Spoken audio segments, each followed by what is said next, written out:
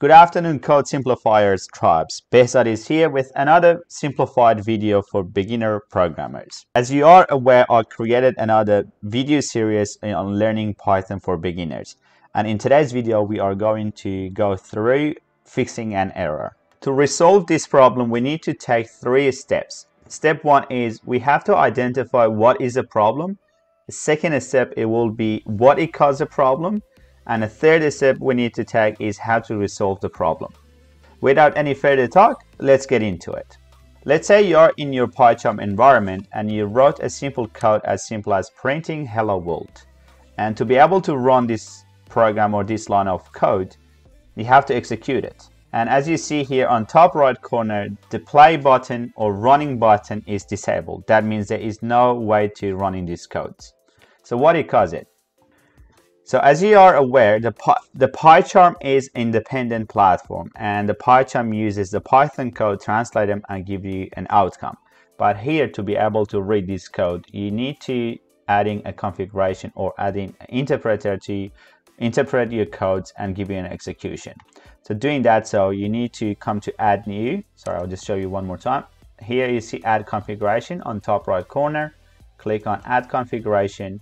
Here on left tab you see add new. Click on add new and choose Python. Then here you don't have to select a name for it, and if you click OK, then you see the play button is able, but if you click on it, the program doesn't run. Alternatively, if you are able or you're successful to run your program, you're highlightly getting this error. So what is the problem? The problem is you don't have an interpreter to run the codes on PyCharm, or you get an error when you're running the created interpreter. So which is in our case, that's why we created an interpreter, but when we are playing, still the code doesn't run. So what it caused the issue? First, I will give you an explanation of the technical terms of what it caused the issue.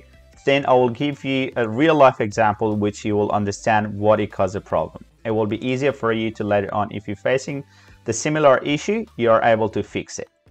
So the first reason is there is no virtual environment. And the second reason is the Python interpreter cannot find the file and the project folder. So I explained to you the technical way, now we're giving you to a simple way.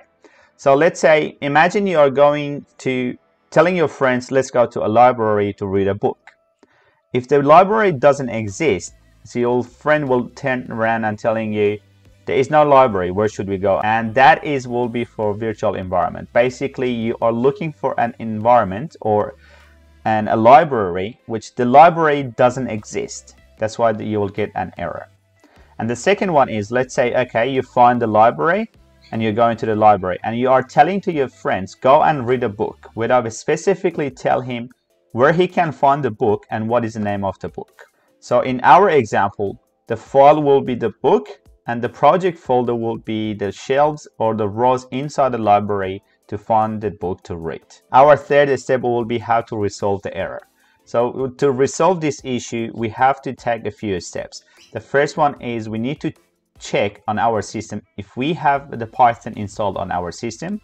Then if we do so, we have to move on to the next step, which it will be creating a virtual environment for our project. And the last step will be specify the Python files, which file do we want to read. So now we understand the problem, what it caused it, and what is the solution. So let's bring our knowledge into practical way, which we can see the result. The first step was to check if we have Python installed on our system.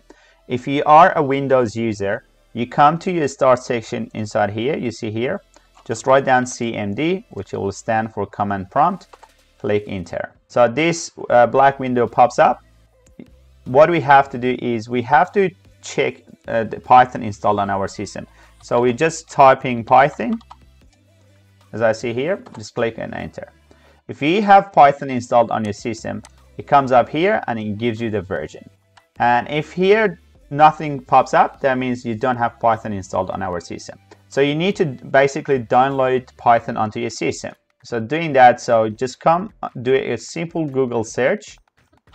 Just write down Python download. It takes you to www.python.org. So one thing you have to keep in mind is make sure you're downloading Python from the original the website. So do not download Python from any third-party resources. Here you will say download Python 3.9. This is the latest version. You can download it. And the only reason I tell you to not download Python from any third party is just because of the security reason, so you don't put yourself on any risk. So we downloaded Python on our system. Now we are going to create a virtual environment or a library for our project. And you need to just go to the project folder is where you created your PyCharm or Python code. So in other simple word is just go to the location of the project folder. So for mine, I just put it here as a folder named project fixing. It is very critical you remember where you're saving your folders and the files, because later on in the last step we need to specifically tell the machine where is the folder and where is the file that we are going to read.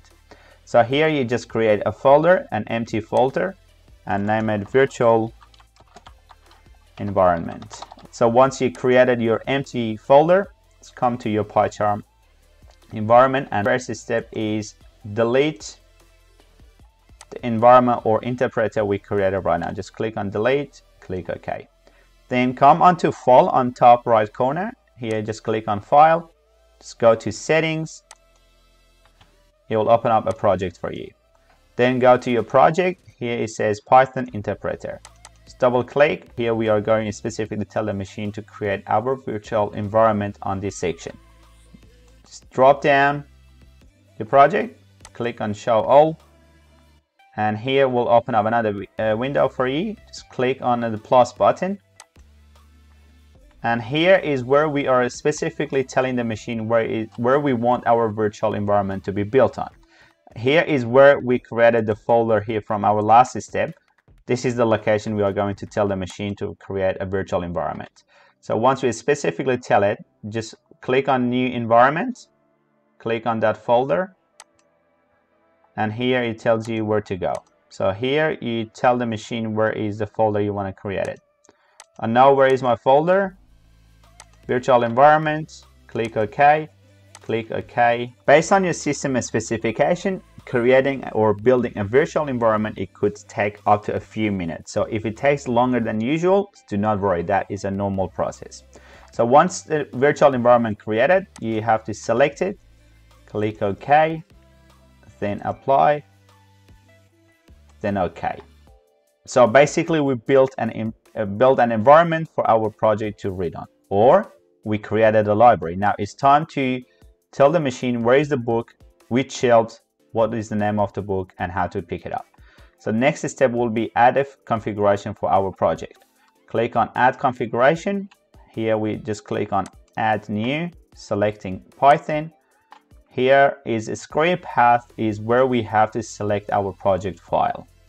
So click on the folder, then you have to go through your projects or wherever you saved your folder, then you can select it. So I chose the project file, click OK, then here will specifically working directory is where it picks up the project folder. So once you pick up the script path or the project file, it will automatically pick up the working directory. If for any reason it doesn't, it will be similar thing. You just click on the folder, just go to the project folder and pick it up by yourself. But 99.9% of the time, it will pick it up by itself.